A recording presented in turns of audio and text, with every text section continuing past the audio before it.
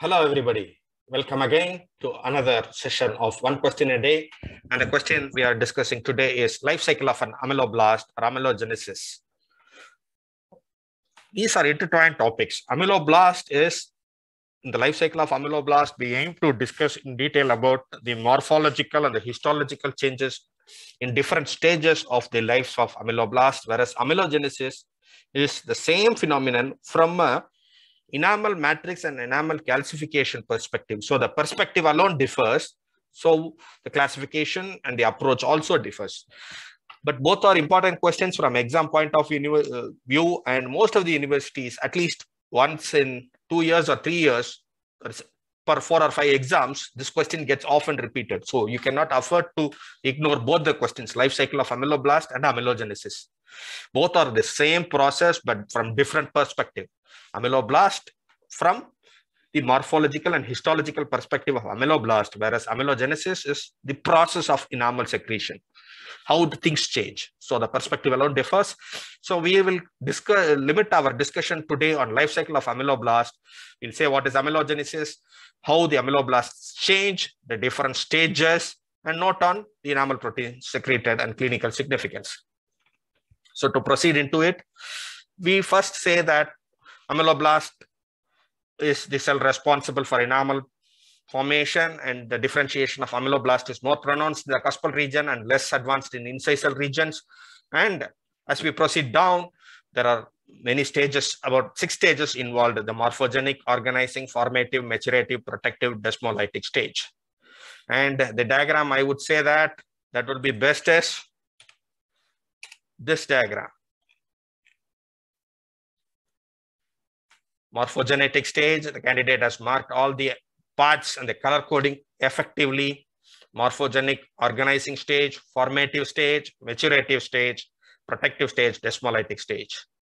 All the cell organelles, where they move. Remember the candidate, how she has studied, or he or she has studied about the transition from short cuboidal to tall columnar, how the candidate has interfered in the left-hand side. You see how the candidate has put in effort to correct the whole concept. And this is how you keep a record of what you read. See how the cells move. We will discuss it later. The other diagram that I would recommend is this one, classic from 10K's book. A single picture that captures the entirety of the life cycle of ameloblast in one picture, but you have to ensure that all the movements of the cell organelles has to be clearly described. See how it metamorphoses from a short cuboidal to tall columnar to the short cuboidal. So we'll go in detail about the answer. Okay. So morphogenetic stage, here at this stage, the outline of crown and the future DEJ is determined, and the cells in this stage are short columnar with a oval nucleus occupying most of the cell space, Golgi apparatus and centriole in the proximal end, and mitochondria distributed all over. And as the stage progresses, it moves towards the distal end. And at this process, terminal bonds are formed and point of contact of adjacent cells between the ameloblasts are created. At this point of time, inner enamel epithelium lies on the basal lamina, and below is a cell-free zone, and below is the dental papilla. At the organizing stage, these inner enamel epithelium starts to organize itself and creates an organizing influence by terms of bone morphogenetic proteins, fibroblast growth factors, and other cell signaling proteins, and induces the outermost layer of dental papilla to differentiate into odontoblast, and this lays down the first layer of dentin. And this is happening at the terminal stages of the organizing phase. And the changes in the cells are that still the cells becomes called tall columnar. The nucleus moves to the proximal, and the Golgi apparatus and centrioles are posted towards the distal end, and mitochondria are increasingly concentrated towards the proximal end. And this is called as the reversal of functional polarity. The initial nutrial supply was the connective tissue of dental papilla. When the first layer of dentin is formed, that supply is cut, and that is called as the reversal of nutrition. So the further supply is by the nearby capillaries or the stellate reticulum. The formative stages, the first layer of dentin, necessary formation of enamel matrix. So ameloblast, by reciprocal induction, the inner enamel epithelium turns into ameloblast. The changes in cell, ameloblast retain their shelf of tall columnar, and at the same time, development of blunt processes happen on the distal end that penetrates shortly into the dentin and the basal lamina.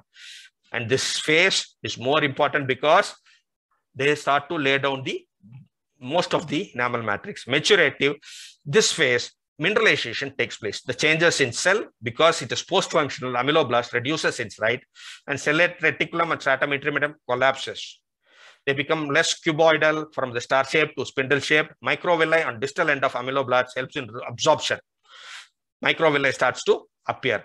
Protective phase, when the enamel is completely mineralized, the post-functional ameloblast becomes more like inner enamel epithelium, along with the collapsed stratum intermedium loses their structure. So the outer enamel epithelium and the post-functional ameloblast come together or fuse to form what we call as reduced enamel epithelium, and that prolongs or elongates, and it separates from the connective tissue from this adjoining dental sac from the enamel till the two terps. If there is any abnormality, the newly formed enamel in the bony crypt comes into contact with the dental sac, and that may cause the enamel to get resorbed or formation of new cementum if the cell signals are very active.